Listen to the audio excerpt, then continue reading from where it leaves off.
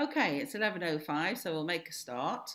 My name's Linda Devlin. I work at the University of Wolverhampton, but most significantly today, I'm a member of IPDA and I'm involved with IPDA England. And effectively, today's event has been organised by IPDA England. But of course, as usual, it's in collaboration with other interested parties. So obviously, Lizana and Paul, thank you very much, are here to present the main points from their paper, which is actually a UCET paper. So the University Council for the Education of Teachers, and I believe that Lizana and Paul are both members of the CPD group of that organisation. And I am delighted that they've got round to producing this paper, and it's given us a lot to talk about, and I felt very much that we need to share it as widely as possible. So it's networks within networks, which is my ideal scenario.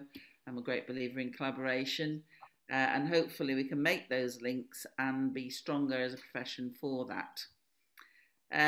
We've also got here today Pauline Smith, who chairs the IPDA England group. So I just acknowledge that Pauline, who might still be having her technical problems, is around, and I'm sure she'll have something to say later on. I am definitely around. Sorry about that photograph. I hope it'll go.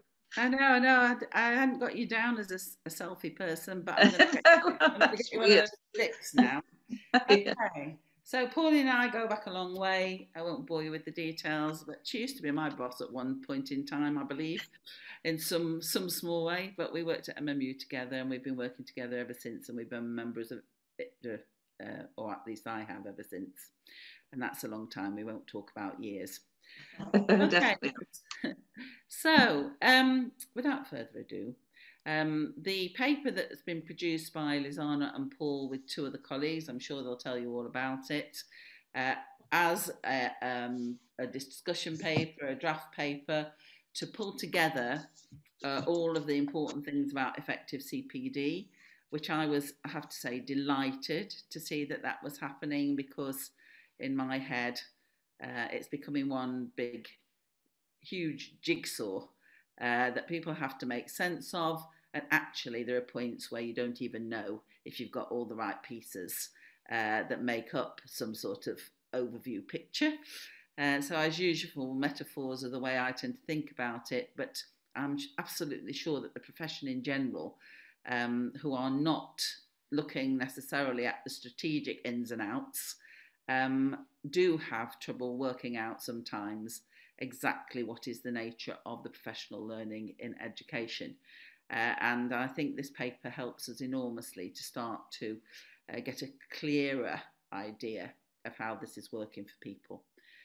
So I'll stop there for now, and I will introduce Lizana and Paul and let them lead you through that paper and those ideas.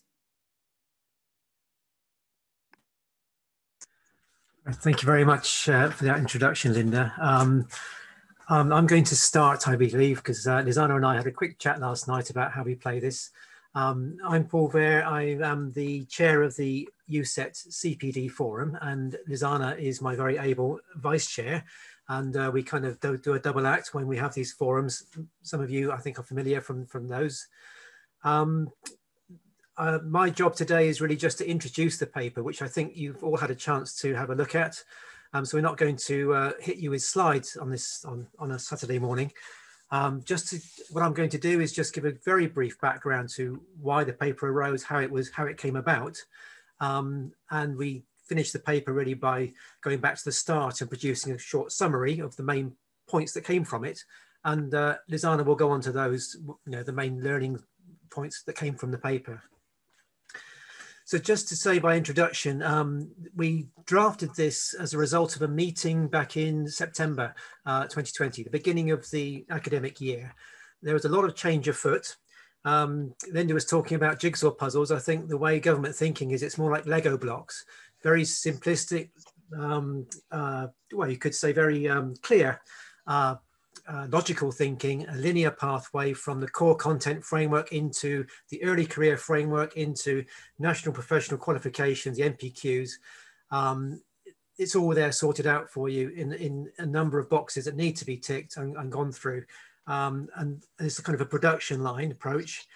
You can see it's all about efficiency and covering all the main bases as they are perceived by the government of the day.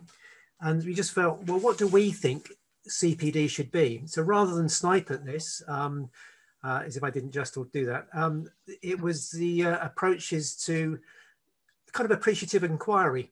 What do we think is good CPD? And the idea was to bring together the kind of collective intelligence of the forum members, and that included colleagues from Scotland, Northern Ireland and Wales, as well as England. So the 4 jurisdictions could talk about principles of CPD rather than just the politics of it, because it would be different in each of our jurisdictions. So that was quite a valuable cross-fertilization of ideas to start with.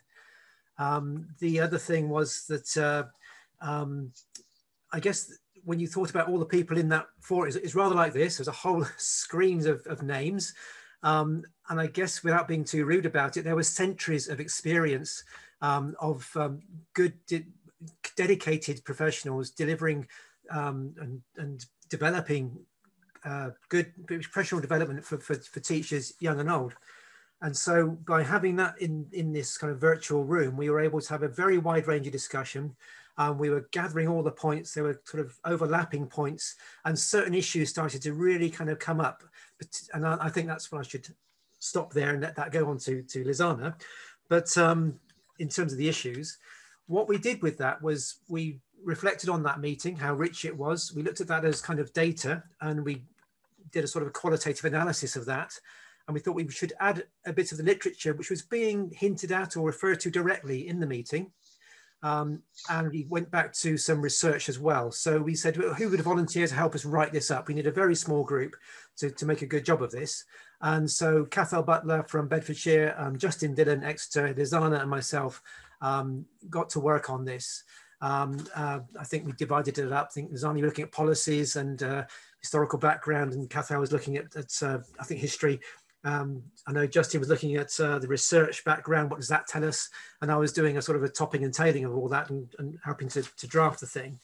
So we came up with this paper, and in a way we were a bit surprised. We just thought there is a very clear statement of what the field of professionals feel makes good CPD. And we had a bit of an iterative process. We shared it with the executive, with the whole forum, and a little bit of just checking and finessing of it. And there it is, the paper that we shared with you.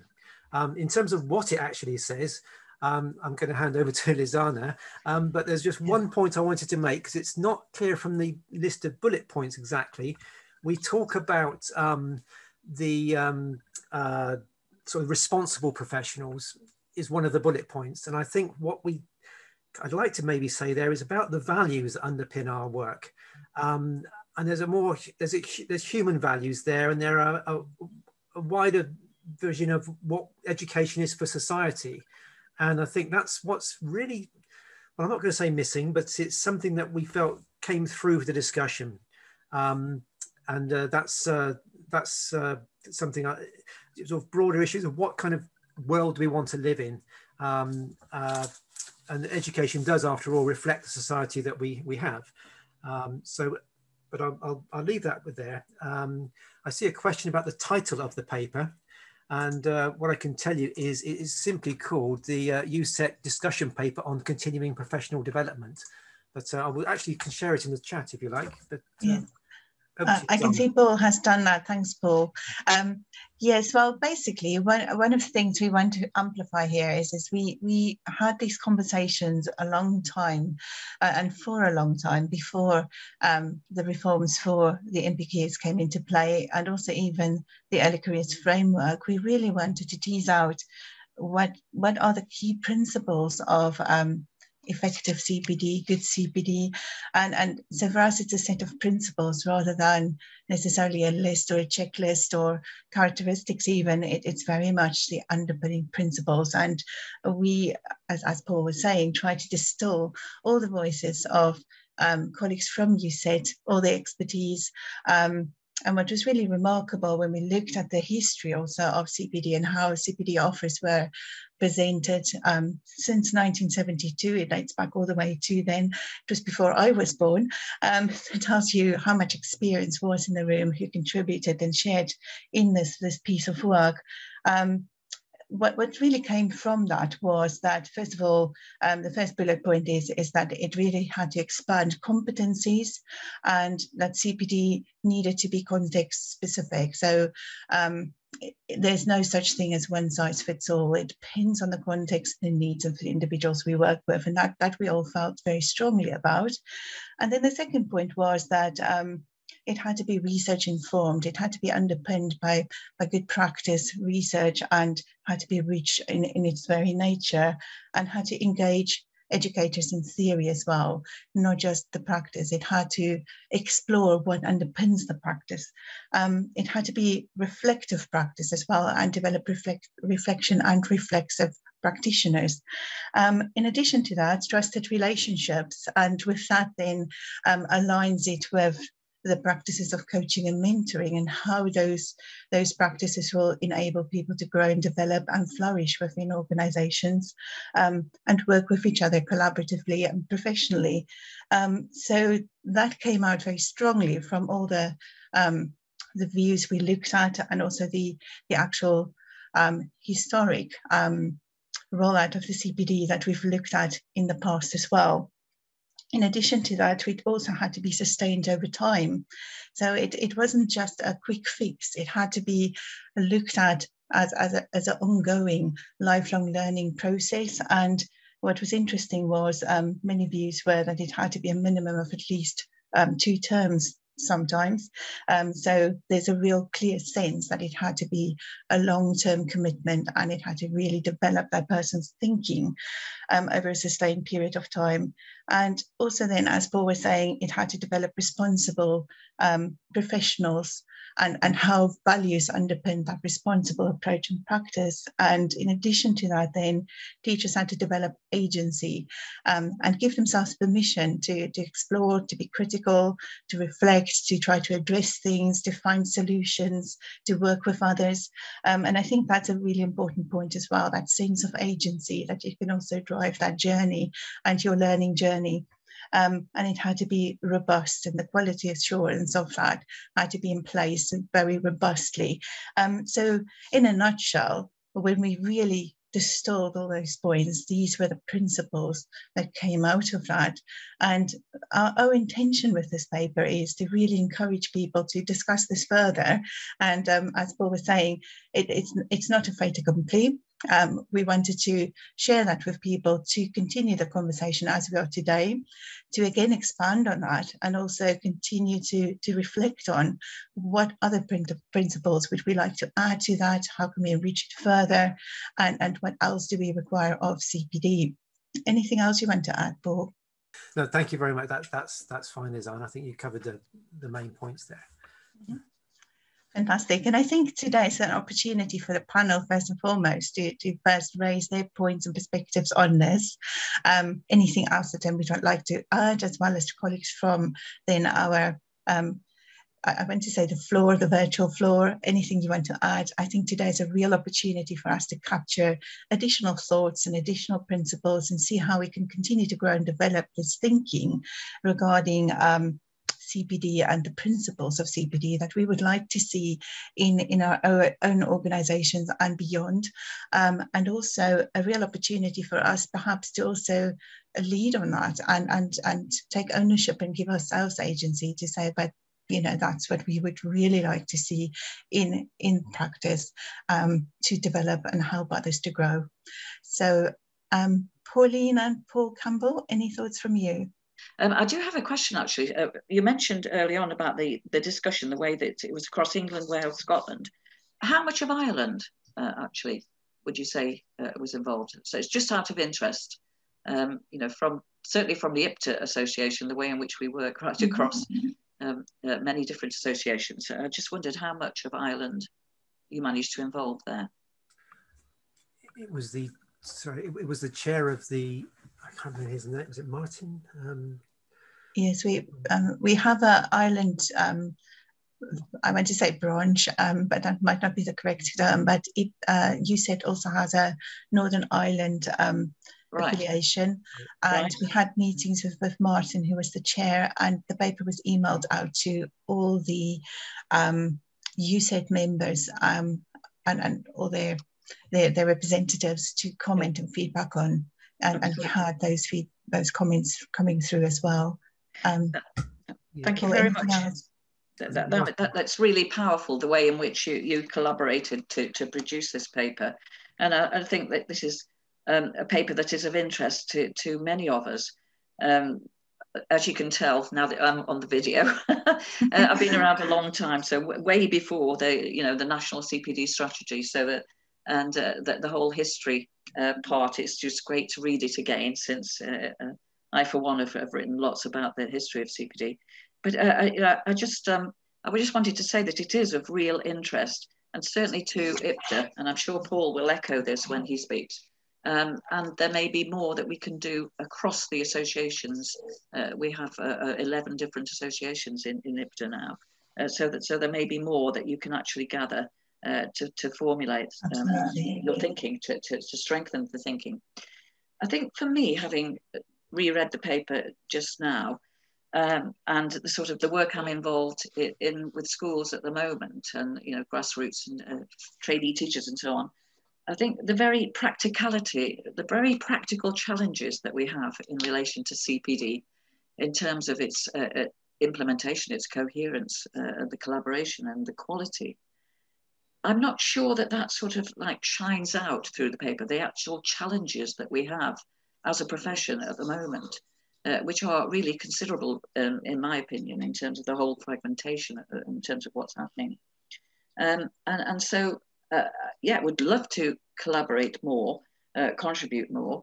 I couldn't see a lot about relationships to appraisal and performance management, which potentially, I'm going to be really argumentative here, may be one of the few mechanisms that, in some schools, whereby CPD has, a major highlight, if you like, or a way in, and how similarly with the whole leadership and management of CPD in schools and across schools and across trusts, particularly the way that things have developed. So that's just a few comments from me, but I'm really looking forward to the discussion and perhaps ways forward that IPDA actually could help to collaborate with the UCET, if you like, on this paper and help to develop it further. So over to Paul from Hong Kong. Yeah, thank you, Paul. Thank you to Lizanna and Paul for the really interesting paper. And it's great to see today that we've got so many contexts, geographical regions and sectors represented as well. I noticed that we've got business and marketing represented as well. And I think that while a lot of the discussion might have focused on professional development, career-long professional learning in the context of teaching and education, I think there's some really clear application to other sectors as well, which is really exciting, I think, in this paper. And what it's actually stimulated for me is a lot of connections to the work of the other IPDA associations and some of the conversations that have been happening over the previous few years as well, which has been both reassuring but also interesting as well. And I think what was clear was about the various conceptualizations of continuing professional development, whether in other places it might be called career-long professional learning or whatever other acronyms might be used for it, but actually about how it's starting to indicate and lead us to, I guess, broader conceptualizations that take account of other factors with things like you've mentioned already with agency, but also with concepts of power and professionalism as well. And I think that the element where we're discussing around agency in relation to continued professional development or career-long professional learning is key. And I think that it's about, I guess, when we look to ecological models of agency and looking at what are some of the broader systemic influences on it in terms of structures, systems, mechanisms, relationships, these are all really important factors when we're thinking about, it links to what Mayamine's mentioned already in the chat about actually what individuals look for from the CPD experience. It's about understanding the environments they're operating in. And I think this leads us, and I think the paper itself leads us to some really interesting questions, and I guess some future work as well around the forms that CPD takes, the drivers of it, and the influences, importantly, on CPD that exists elsewhere as well. Because if we think about the forms that CPD does take in various contexts, I always find Reed's quadrants really, really helpful there, thinking about the informal and formal opportunities people have access to that are both planned and unplanned, and actually using that as an exercise to map out what individuals have access to and what that might indicate about the level of agency they can exercise in relation to their CPD, but also who holds the power in this dynamic in terms of leadership of CPD as well as access to it. And I think it's interesting to reflect on the drivers of CPD as well, that of course, frequently in an education or a school context, but even other professional contexts, they'll be driven by improvement priorities or development priorities within individual contexts for individual people or groups. But also we need to leave space for and think about how individuals can exercise agency in order to pursue areas of passion or interest. But of course, within the recent situation we've had globally, but also prior to that in Hong Kong with civil unrest, we saw that a lot of CPD develops out of need, out of the immediate situation. And it's about what can we learn from when that emerges in the context of emergencies or immediate need, and actually how does the system actually shift, or how does it become more malleable to enable a more agentic development of CPD. I think in terms of influence as well, I think it's been mentioned, but we can't ignore time. And actually the constraints has come out quite frequently in conversation with colleagues in different geographical locations, when we've got things like working time agreements that exist in various professional contexts with specific allocations of hours and time, and how that then has implications for what CPD they're actually able to access. And of course, as Pauline's alluded to as well, about the role of PRD or performance management or appraisal systems, and the connection it has to professional standards in terms of framing the discourse and the expectation around CPD, and what that then leads to in terms of what becomes the norm within a system or professional context. So overall, I think it's been a really, really exciting and interesting paper, and I think there's going to be lots to come from this as well. And I think what I wanted to just end on was the importance of the feature in the paper on the role of research. I think this is something we could really usefully explore further within the context of UCET, within IPDA as well, about how we move to models of perhaps more conceptual use of research, both in policy making and in practice, about how is research used as, instead of something to be applied, actually a framework for problematizing, understanding the self, the context of practice, and how we engage within the system itself as well. So a really exciting paper. The two questions that I'm left with are, how do we actually define what is powerful career-long professional learning, or CPD, and how do we actually measure the impact? And then I guess a sub-question of that I will absolutely end on is, do we need to measure the impact, is what I'm left wondering. So thank you for the paper, and thank you. I'm looking forward to the discussion as well. Thank you very much, Paul and Pauline. I've written in the chat that if people have got questions, then do put them there. But I just wanted to follow up some of those points, if I may. Very briefly, one of my major concerns is exactly the point that you have alluded to there, Paul, directly and indirectly, and that is about the inclusivity of the CPD opportunities. And that, you know, the more the influence of marketisation and commercialisation of CPD occurs, which we are seeing, I'm not saying good or bad, but I am saying that it makes a difference with regard to access. And so there are several groups that I work with that are fundamentally attempting to have a principle of inclusivity in the work they're doing. One of those is the work that's been done by Marilyn Leask with the MESH guides and Sarah Uni, and has recently been reported through the ICET and MESH events, and I will find that link in a minute and put it into the chat. So that's one group of people who are, if you like, apolitical, and they are attempting to bring through online resources and opportunities various CPD opportunities, like this one, in fact, where it is, as long as people have got broadband and a laptop, that the income and the fee side of things is not a barrier to involvement. And the other group that I work with, and I have already put this in there, and Pauline also works with, and several other people in the group, is a more localised group of West Midlands CPD leaders. And again, back in 2016, in response to the English standard coming in for professional development, they began a project with members of staff from Cure, who you may or may not be familiar with, but led by Philip Accordingly. And we've been working on, again, an open access, well, it is a bit of a jigsaw actually, but a process that is available to leaders of professional learning as a way of organising and customising, if you like, to individual needs of professionals in their setting. I've put the link in there if people are interested to look at that. But that's been a local initiative, but it has been made available through IPDA and through various other fora to people who might find that a useful tool in their setting. Again, you know, on either zero cost or very low cost access to that. And it's also underpinned by a range of case studies. And that is really targeted at CPD leaders, but is accessible to all. So, as I say, inclusivity is a big issue, especially as we have increasing involvement from the commercial sector in the offers, particularly to schools where the costs are quite prohibitive for some members of the teaching profession. So that was one point. But the other thing about inclusivity, I think, are these dialogues. And so the more we can hopefully use these dialogues.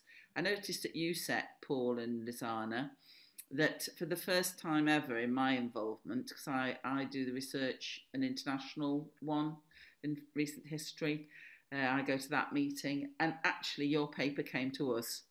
And I was delighted that it had gone across UCET to get the involvement of the other groups, because I think it is something that directly affects all of us.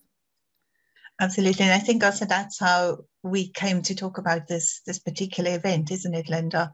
Because we met at a IPDA England conversation to think, how can we amplify this more? Mm-hmm. Absolutely. So there are various things arriving in the chat.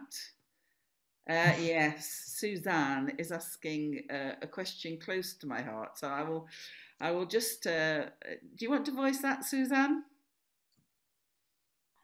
Well, I'm always a little bit radical and a bit cheeky. I just think it is interesting more than anything to think about how we conceptualize learning and how we conceptualize development. And I've heard Paul Campbell say a couple of times this morning, career-long professional learning.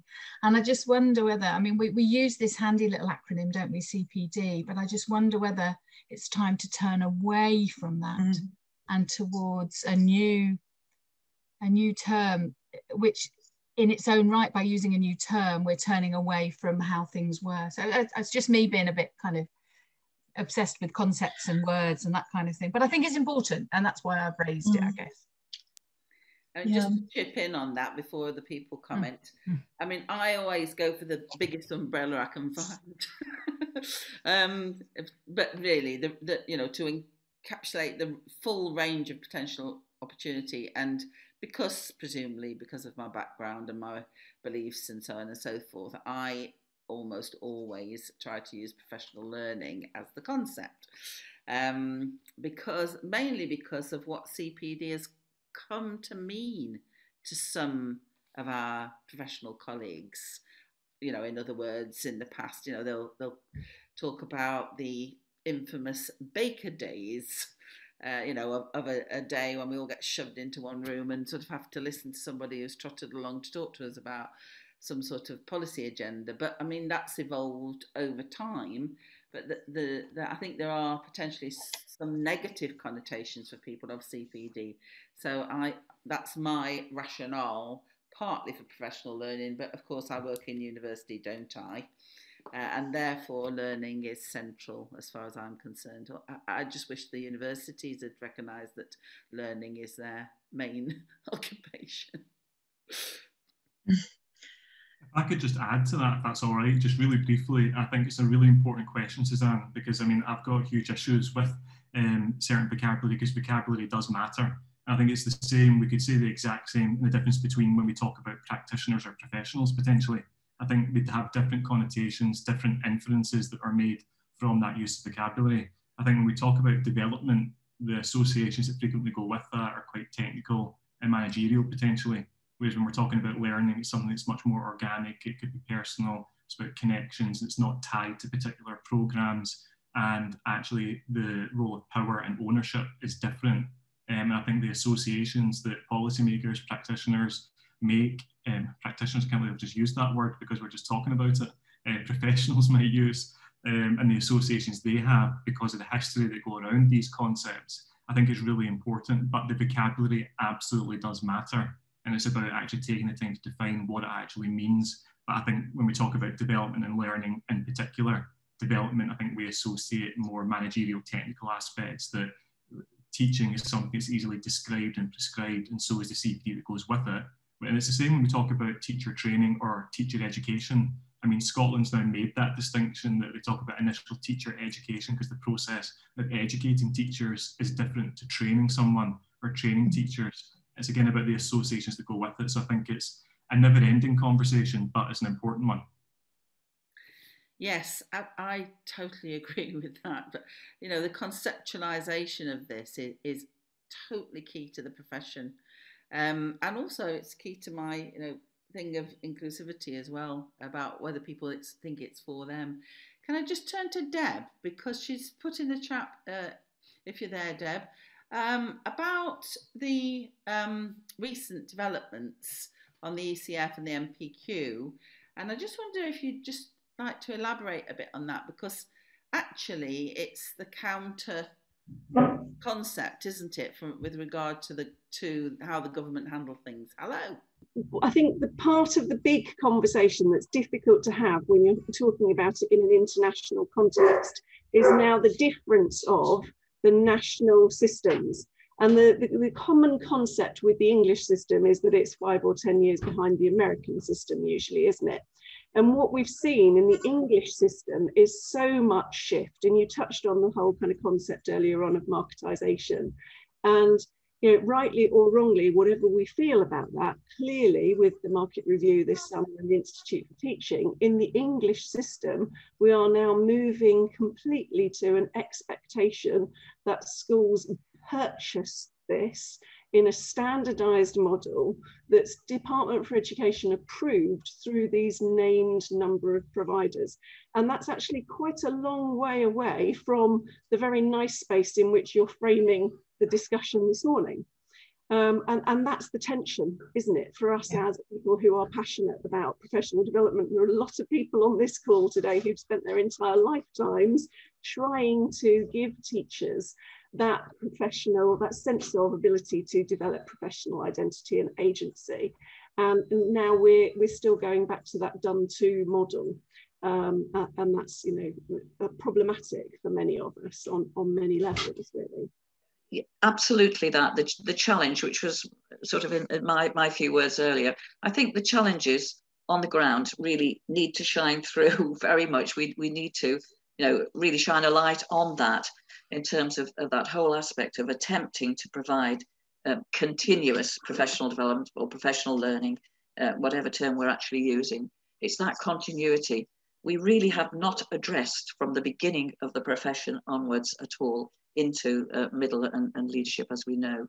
We just have not for years and years and years.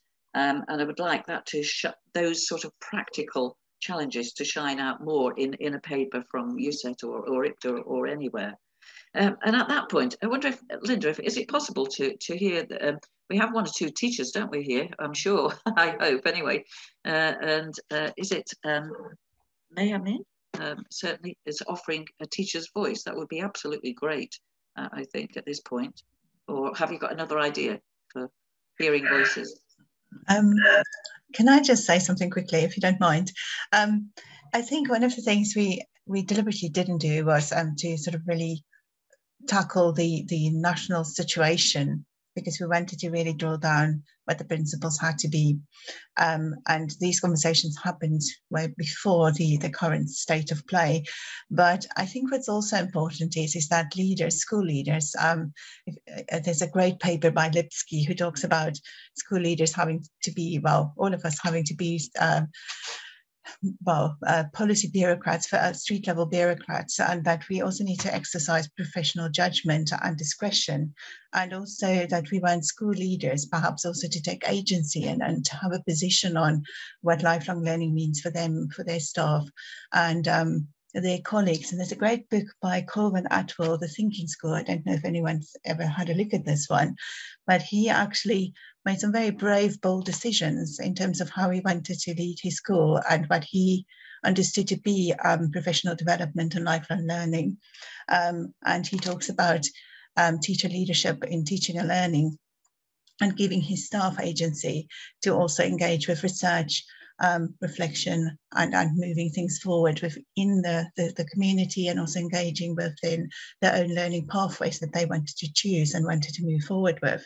So I think there's an element of perhaps also discussing how school leaders perhaps need to have agency. Another interesting book, because I'm, as you can tell, interested in the topic, is also by John Thompson and Johnny Utterly, who talks about putting staff first, coming back to Pauline's point on appraisals, for example, and how he thinks it through in terms of what lifelong learning means for his organisation. And then this one just recently came out, Reimagining Professional Development in School, which I think is also an interesting one that talks a lot more about that importance of having agency, and also perhaps school leaders having to think, what should it look like for us, rather than it becoming this done-to model? Is there a place and a space for us to have a position to, and can we work with our staff to think about what that should look like, and can we reimagine it too? I think that's really important perhaps to explore moving forward with future explorations and papers perhaps too. Okay, so in response to Pauline's notion of voices, which, yes, we were getting there, we did talk about groups, but actually given the size of our group, those people who haven't had the opportunity to speak, and I know it's a big ask for some of you to speak, you know, in this situation. So taking that into account, if people would like to just respond either in the chat in terms of any points that they're taking away from this discussion or that have resonated with them, or if people are happy to speak, I can possibly pick on some people. You know what they say about, you know, if we can't get a volunteer, we'll have a victim. I'm reluctant to victimise. I was just trying to encourage Kate Mawson in the chat to see if she can join us. I know she's got a young daughter, so her background might not be ideal, but exactly. Kate's doing her Ed.D. at Warwick on this at the moment, and she's not far off completion, and I've had a couple of long conversations with her about it recently. Kate, are you? Yes, here she is. I always worry about saying something that completely divides the room. Yeah, I've read the paper and obviously had a look and listened to the podcast and things, and it is interesting. I'm in ITE at the moment and spent 16 years in teaching before that. But I'm currently looking at professional development for teaching staff based in HEIs, and it's the Kennedy paper that the UCET discussion paper looks at.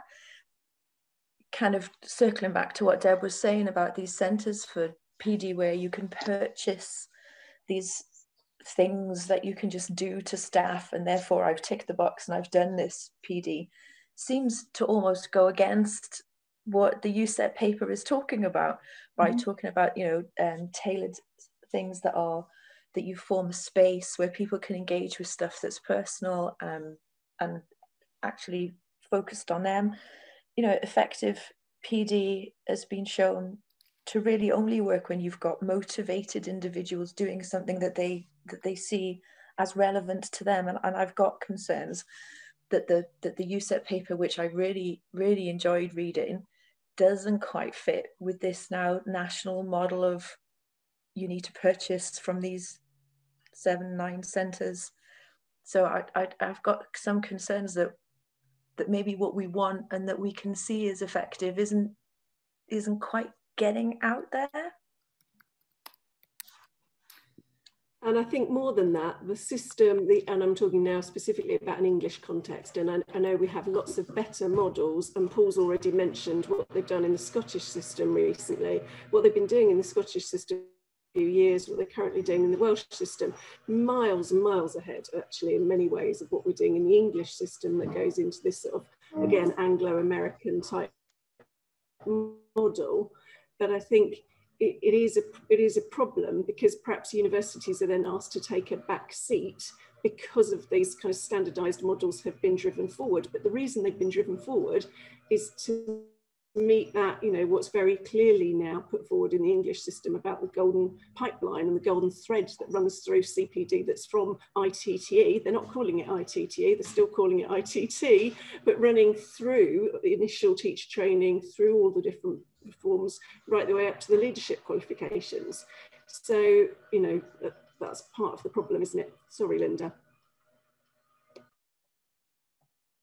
No need to be sorry. I'm really keen to hear about these situations, because I mean, I know that this, well, I have the luxurious position in not having to be engaging with the various convoluted activities of the government and their bidding systems and so on and so forth. But it frightens me to death when we're talking about the big nine and the, you know, what have you, because it is so controlled in the sense of access of individuals to opportunities. And I'm fully au fait with the concept of managing scarce resources, and I do understand that everyone cannot be accessing everything all the time based on funding from the government. But it is a massive worry, I think, that people are, it's being presented in this way, you know, that these are the things on offer, this is the way forward. And it's in exactly the opposite direction of some of the principles that are outlined in the paper, isn't it? About, you know, and certainly a principle that we've always worked to, which is about the needs of professionals. And those needs are quite broad and particular. And if they just don't happen to fit somebody's neat and tidy world, then what is on offer for them in terms of professional learning? So I am still keen to hear from other people in the group, either in the chat or otherwise. Linda, Mayamin has a... Yes, I'd like to add to what Kate was saying and when I first wrote in the chat. My name is Mayamin Altay. I have been a teacher for more than 20 years in the UK. Then I became a supply teacher while doing my PhD, and now I'm working at Qatar University in the School of Education. I work as a teacher, mentor, and at the same time I teach and train inside and outside the local context, international schools. Like we did in the UK, we have the senior leaders, our head teachers. They think, okay, this is what teachers lack. Without going back to the teachers, this is what you guys need. This is what we need to train you out. This is what you need to be trained at, without coming to us teachers asking us, what do you want? What do you lack? What is the problem of what you have? What's your problem in the classroom that you want support in? They bring us these big names of providers, and they're the best, and look at them, and they have the best ranking, and they've used it in that school, and that school, and that's good. And when we look and we speak to other schools and teachers, and we say to them, what did you get out of it? And they say, oh, it was nothing. It was boring. Oh, I didn't get nothing. Why? Because we forget to ask the teachers.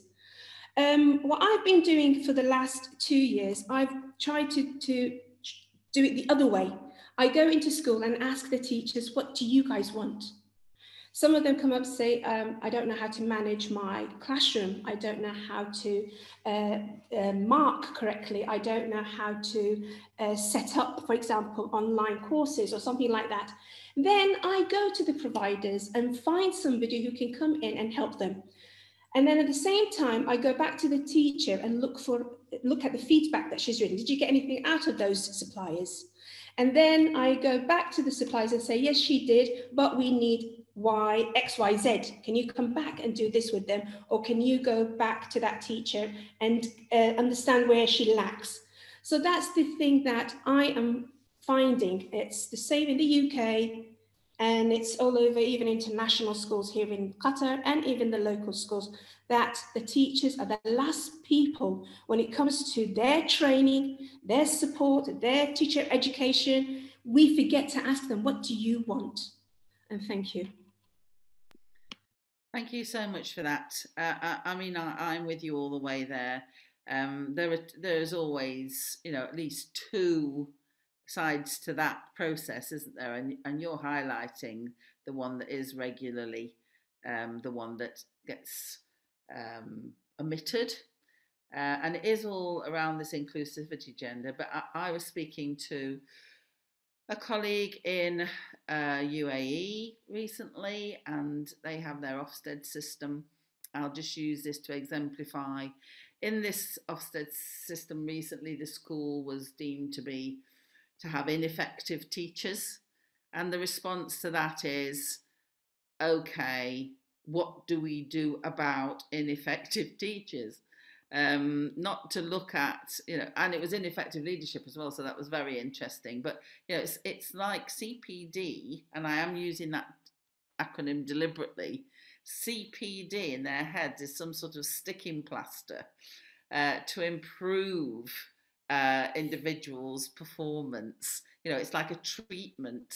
It's almost, like this sort of medical model. Okay, we'll fix you by putting you through this. You can go and do this test. You can go through the obstacle course, and you will see you'll come out a much better and improved version. Carrie, do you want to make the points that you were making in the chat yourself, or? Great.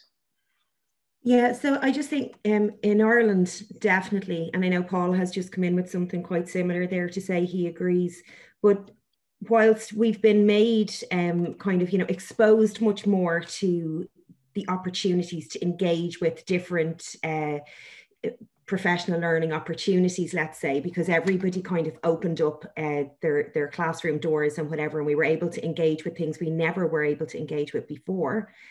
It also started to show that there's massive inequalities in the professional learning opportunities, or what resources are made available to us if you work in different sectors in Ireland.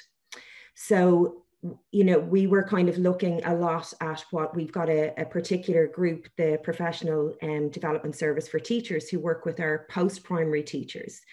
And they had we were able to see that they have a huge amount of resources, supports, teams that go into second level schools and who work with their teachers.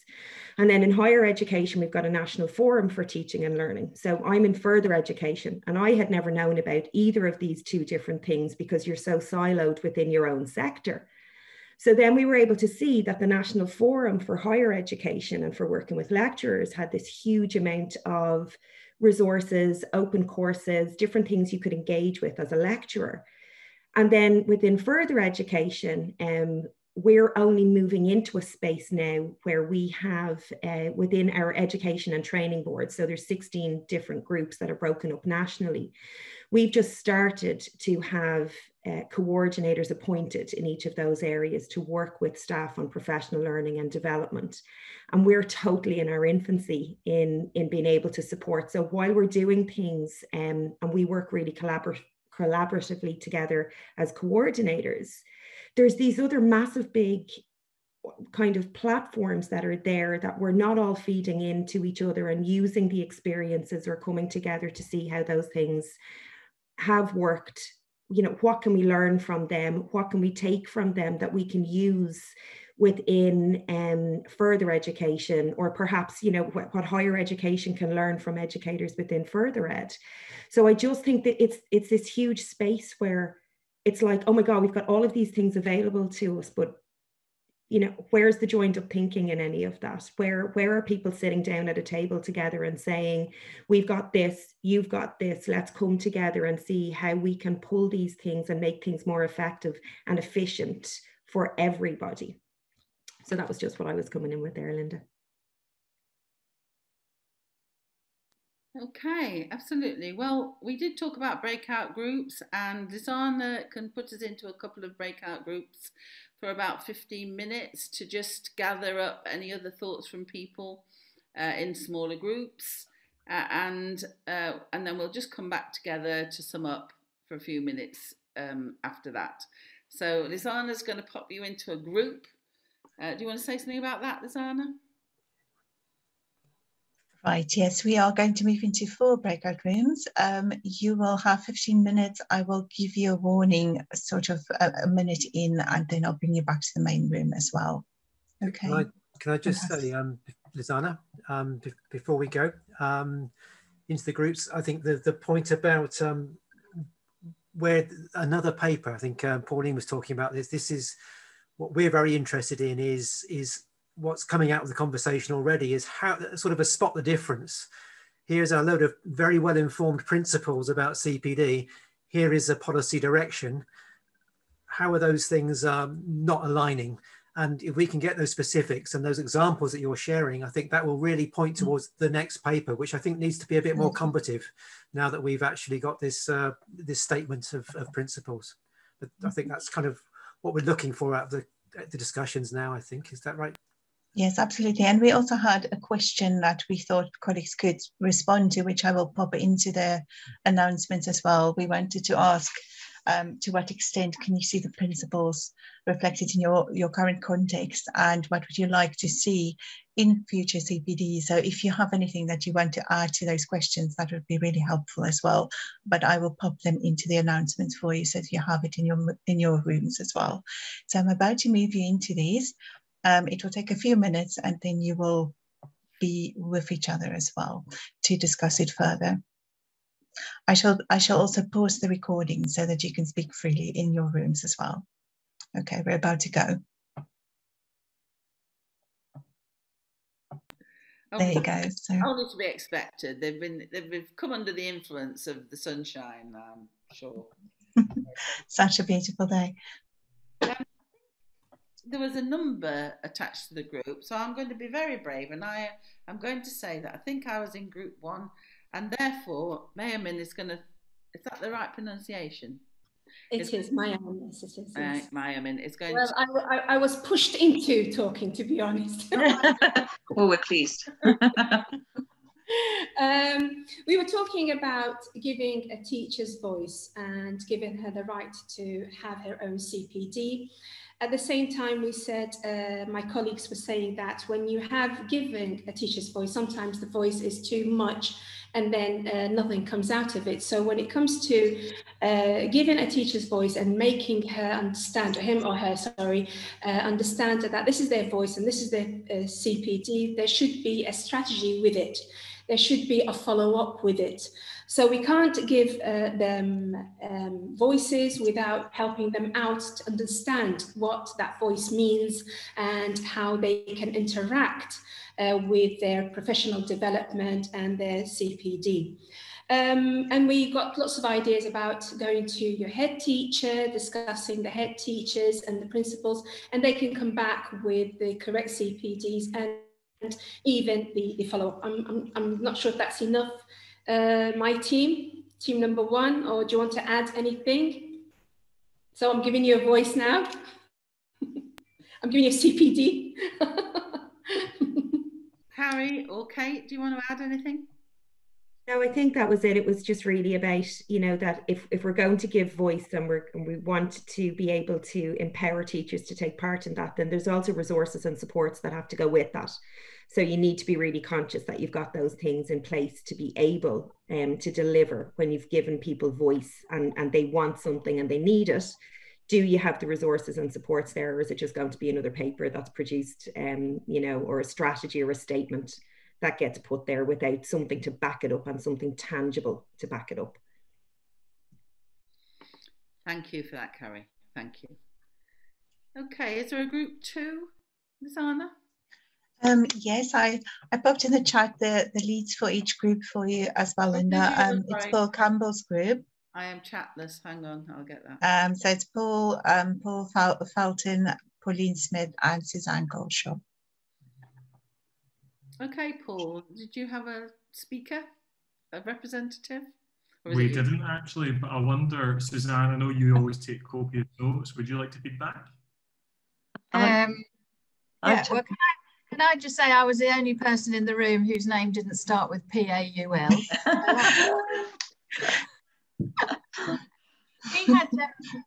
We had some interesting conversations about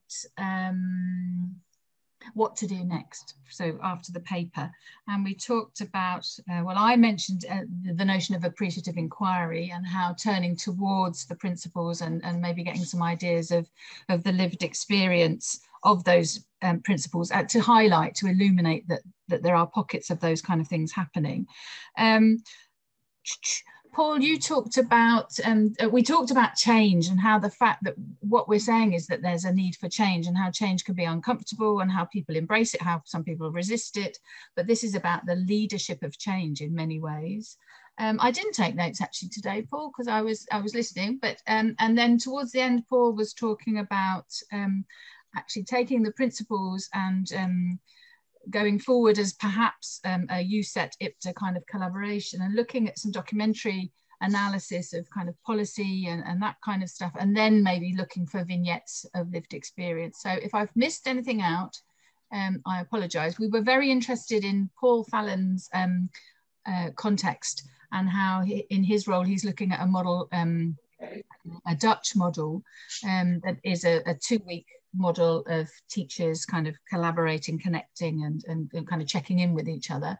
And we also talked about how education doesn't always look outside of itself to other disciplines and to look at professional learning kind of outside of education, because there's a lot of good stuff going on out there that we can maybe be learning from. So I hope that captures what we talked about. Thanks very much, Suzanne. I just want to say that we certainly echoed Group 1 about the importance of resources and systems, and actual time for those and space for those professional dialogues to take place. But yeah, just to echo that, we would love to work with UCET on a next paper, that is IPDA with UCET. Over to you, Lizana. Great. And then room 3 is Bilal, Jane and Paul Ware. We had lots of really interesting conversations going on, and I suppose some of the things that kind of, to summarise, is one key thing that kind of Bilal put forward was this idea that, it's really hard to focus on something if you're being forced to do it.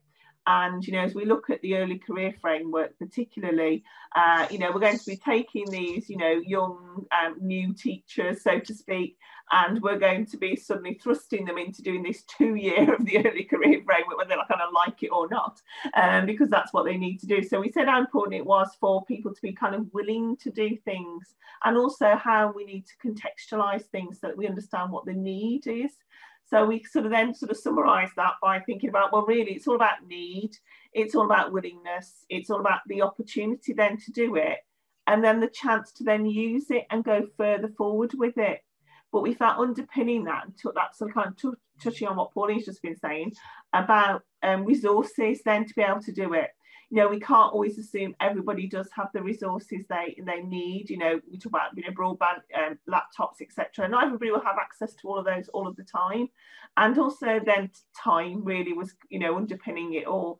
Workload. How do we manage the opportunity for people to develop and learn more if there isn't the time for them to do it, the time to perhaps attend some sort of learning opportunity, but then actually the time to go away and do something with it and to reflect on it further and actually use it. And I know Paul wanted to chip in with a little bit more to go with that.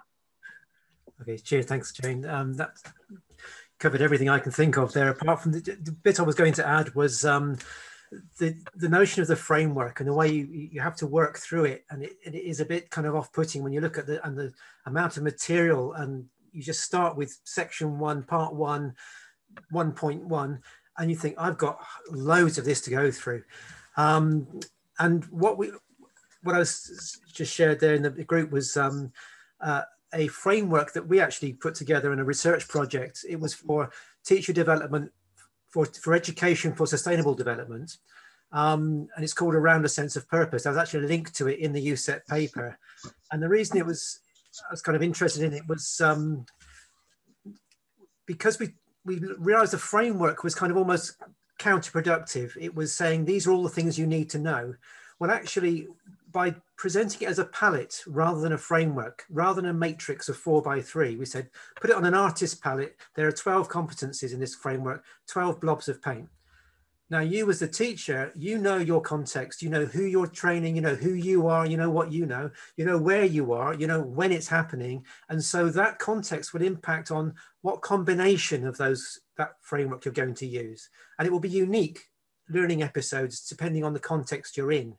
And that also opens up the artistry of the work. It's not slavishly going through boxes to be ticked. It is you as a creative, agentic teacher developing a program unique to the context.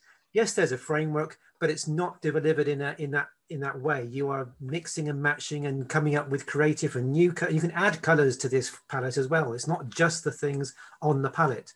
So that's a whole different approach to using a framework.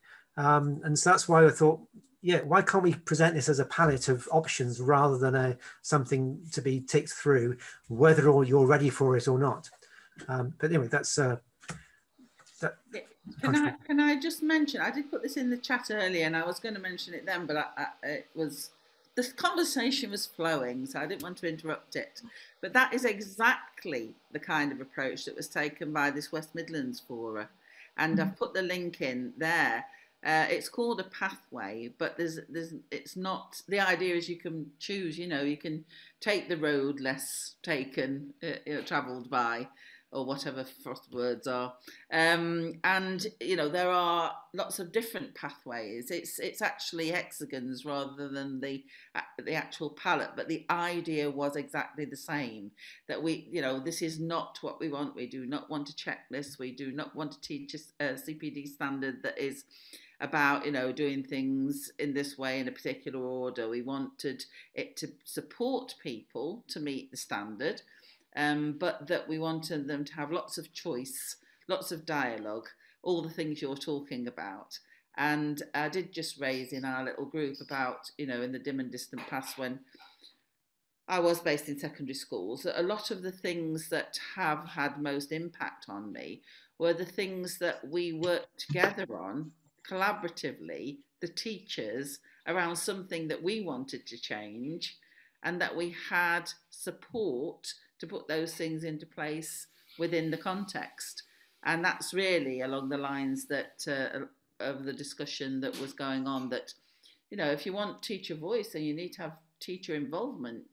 You need it to be something that they feel need for, build confidence through doing, and become more aware of what it is they do need if they're asked about those questions about what we'd like to do. And that, okay, it involves time for people to work together.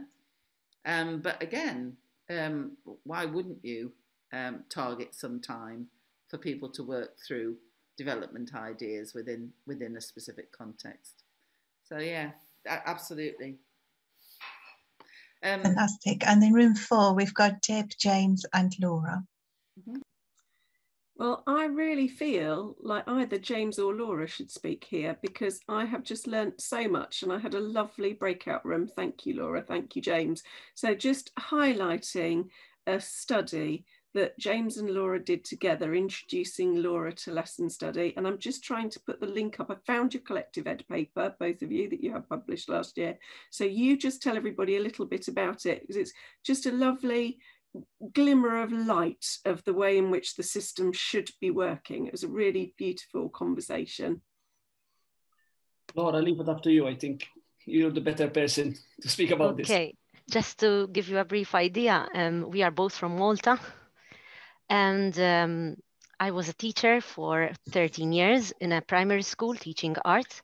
I was the only art teacher in the school, and I had just finished my master's in educational leadership and management in 2018. And I felt I needed a new challenge. And in fact, I was introduced to lesson study. I was informed about it. However, my first reaction was, I can't engage in a professional development opportunity which engages teachers working together, because my context did not allow it. However, working with James and the Faculty of Education in Malta, at the University of Malta, I realized that lesson study as a professional development opportunity could still be done. And in fact, together with James as the lesson study facilitator, I engaged in a lesson study for 8 weeks. And it was a very fruitful opportunity where I learned and developed. I feel I did both. And I feel that it was an opportunity for me to, although I used to work on my own, I managed to make networks, not just within my school, although it was not that possible. I managed to engage with discussions with other experts, with even on Twitter, for example. I engaged in networks. I tried to reach out to other educators, even if not physically possible at school. Although since my context did not allow it, I tried to reach out. And I feel that as a teacher, I was given the opportunity to find what I need, the kind of development that I required, the type of PD that fit my needs at that time. And together with James, then we wrote and we published our paper in the International Journal for Learning and Lesson Studies, where we showed what the experience and type of learning that happens through this experience. I don't know if you would like to add something, James. Well, I think what was striking for me in the case of Laura is that generally in Malta, school leaders provide professional development for teachers of mathematics, English, Maltese, the core subjects. Generally, not considering teachers who are teaching art, music, teachers who are the only teacher at the school. So generally they provide CPD that mainly is directed towards teachers of general subjects. So let's say they have 80 staff, they say, okay, with this, if I do this kind of CPD, then I would reach at least 50 of them. And it's always the art teachers, it's always those teachers who are a lonely teacher in a school who are missing on these CPD opportunities. And in the case of Laura, lesson study was actually directed to address her particular needs, because she identified an aspect in her teaching that she was really struggling with, or her students were actually finding it difficult to address.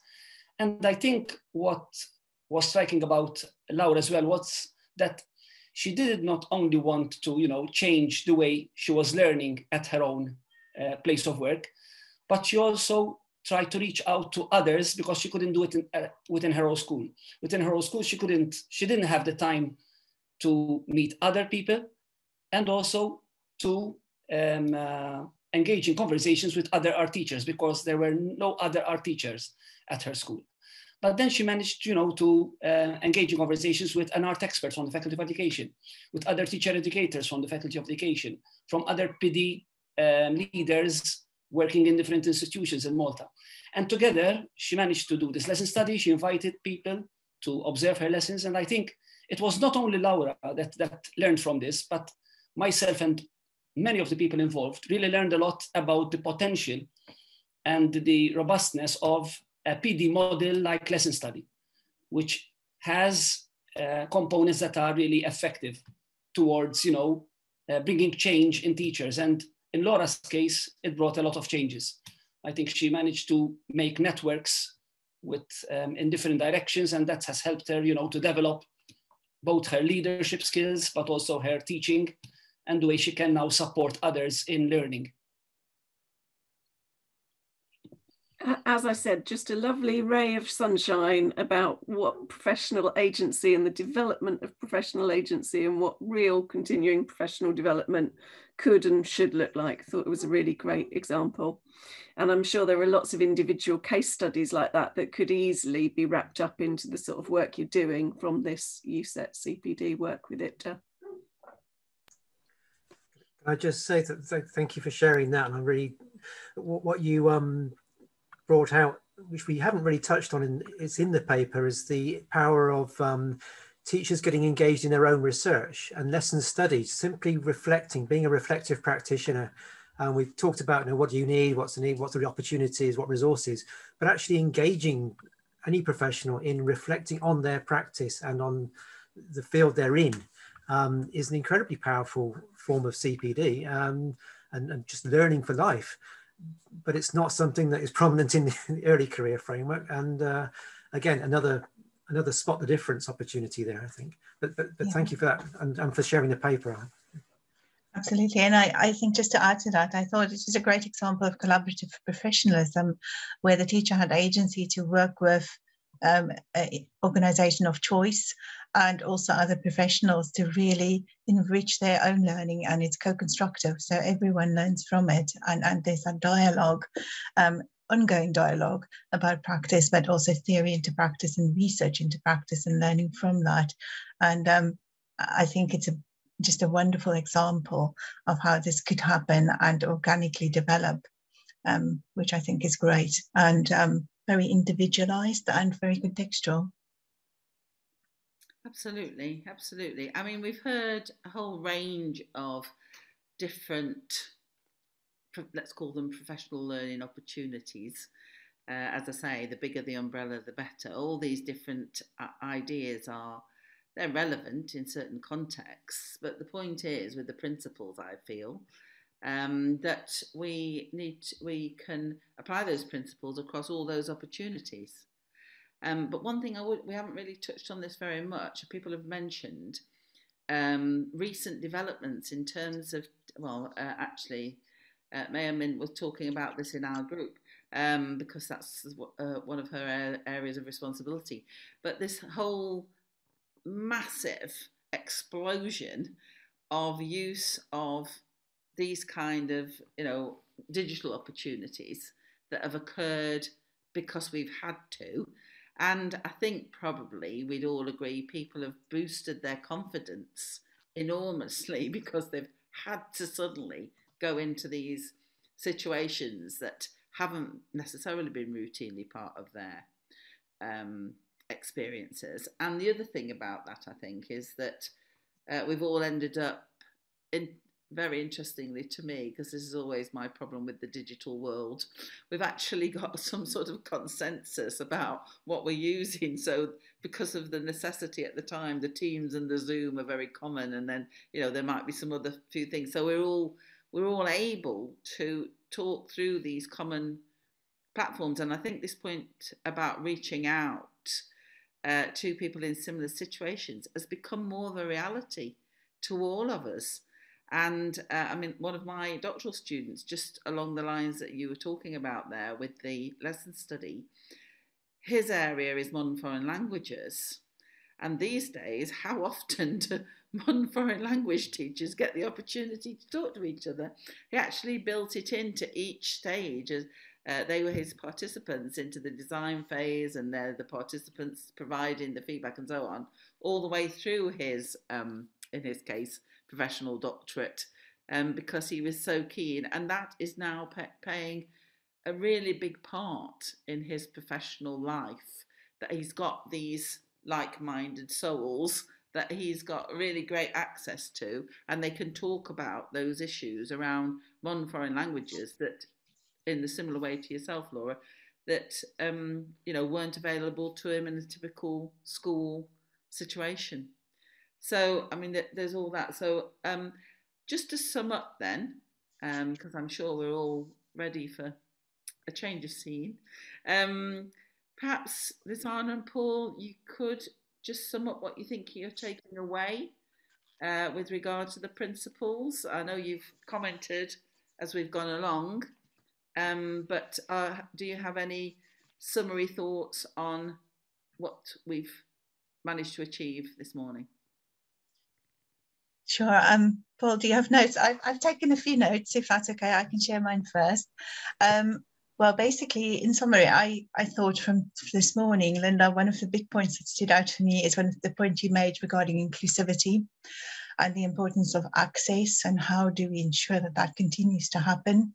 Maya May's point on the importance of teacher voice and how teachers are considered in the processes, and also exploring their individual needs, the importance of that. And also the issues on the ground that was raised as well, that we need to reflect those challenges and tensions between the principals and the current situation. The issues around time. Again, the debate between lifelong learning and versus CPD, and that journey that the teacher needs to be on, and that they could also have the sense of agency to direct their own journey and to meet their needs. And then, of course, also the element of leadership and how leaders also need to be considered in this, and how they could also have agency and maybe also reshape how they would want things to move forward generally. And Paul also mentioned a possible collaboration to extend the work we're currently doing, and Pauline has also highlighted that.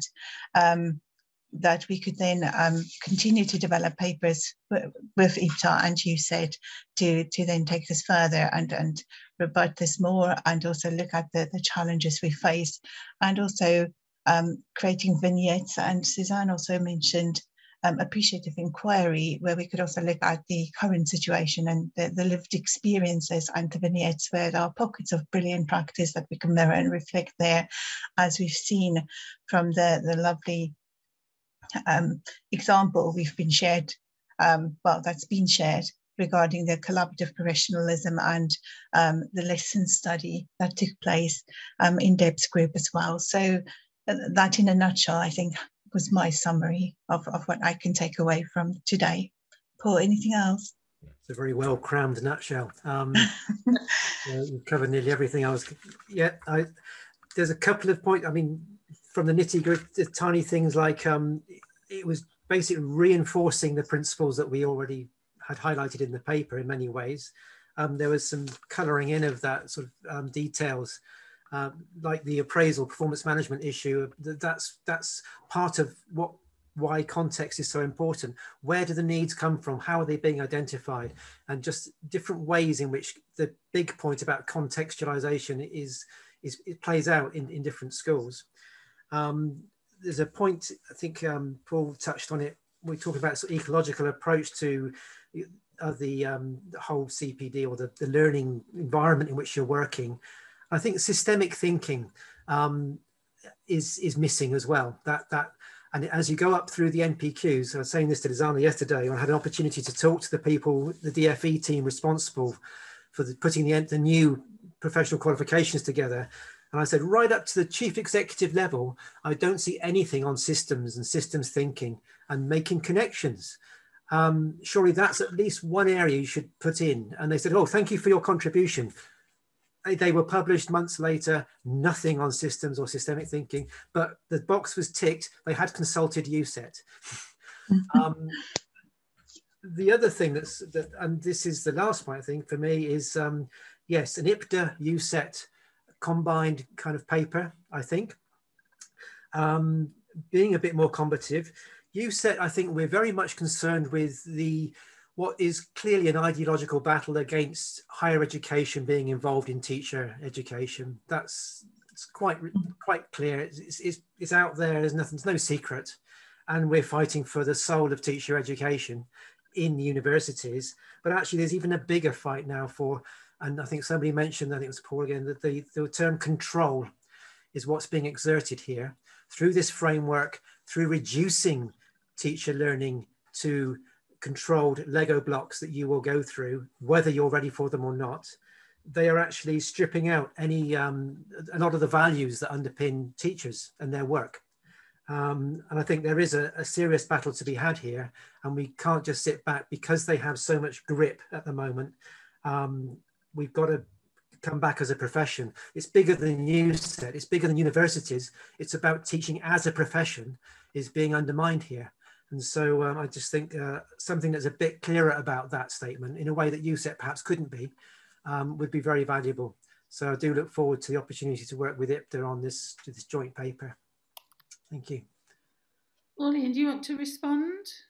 Yes, just to say that was a great summary. Thank you very much, Lizana and Paul, and thank you, Linda, for everything that you've done.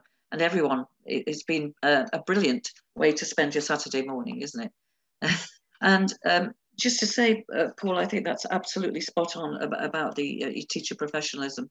It is a very important point in time to continue the work that you've done on the principles now, and to take that further. We'd be very happy to do that. Just to say to everyone, we have an IPDA International Conference in November, at the end of November, which I'm sure most of you have attended in some way or whatever. Please do join. It's very cost effective, but it will give the opportunity, I think. We can certainly formulate an opportunity to help with the writing of this paper if it isn't written by November, and we haven't captured in significant vignettes and case studies that we want to. But we'd be very happy, very willing to collaborate with your group, Paul. Very, very happy to do that. So thank you for a very interesting morning, everyone. Yes, so it is a big thank you from us that you have given us your time this morning. It's a very generous gift. We're all desperately short of it, I know that, and I hope that you are going to be taking things away of your own to think about and to do. I will reiterate that we're very interested in developing the principles, and I do actually think there's a lot that's hopeful about working on the principles, because I do think they can be applied even to the most perverse government political move, and that if we can promote those principles over and above these policy changes that come along every now and again, with a great big fanfare of trumpets, and somebody throws money at something. If we can encourage the profession as a whole to think about all these events, shall we say, because they are more like events. They're not necessarily sustainable. They're not necessarily the future, according to the next set of politicians in power. So if we can have or make a really strong effort to promote the principles, I think then that would put the profession as a whole on a much safer, more productive pathway to a future that we can all be very happy with and not feel compromised constantly by these political moves. So I thank you all very much indeed for everybody's contribution. And at that point, unless we've got anybody absolutely burning to say something else, we will call that the formal end of proceedings for this morning.